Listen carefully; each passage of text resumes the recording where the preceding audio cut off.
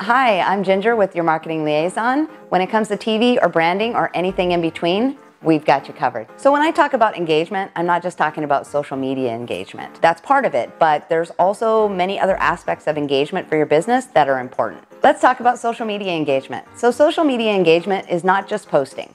People think that just posting is engagement. It's not.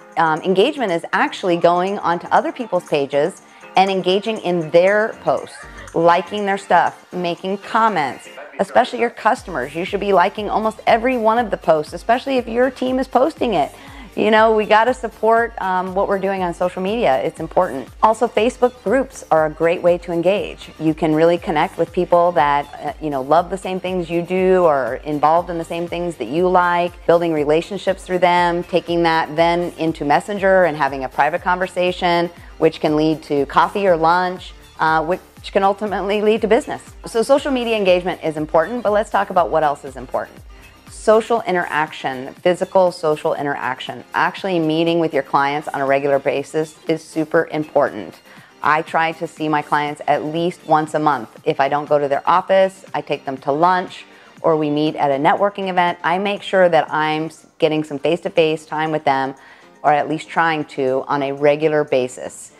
Social engagement is also for networking, so going to networking events, making sure that you're supporting great nonprofit causes. I'm getting ready to go to Volunteers in Medicine because those doctors are, giving their free medical for people in need, and I love that. So that's engagement for me. That's going somewhere where I can really engage with people that think the way I do and enjoy the same things that I do. And the last thing that I'll talk about for engagement is email engagement. So email is super important, and phone calls. Don't forget the good old phone. Pick up the phone and call somebody you haven't talked to in a while and just touch base and see how they're doing. I got a call today, true story, from a lady that had a dream about me last night. And she's a huge supporter of mine, and it just meant so much to me that she picked up the phone and called me because she thought about me.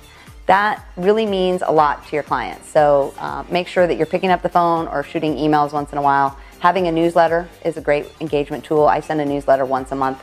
I recommend not overly doing it, but sending one once in a while is a great tool. So bottom line is you are engaging on whatever platform that your clients are using and making sure that you're doing it on a regular basis. Engagement is going to help you lead to more business. Our next video is going to be about reward. And until next time, we've got you covered.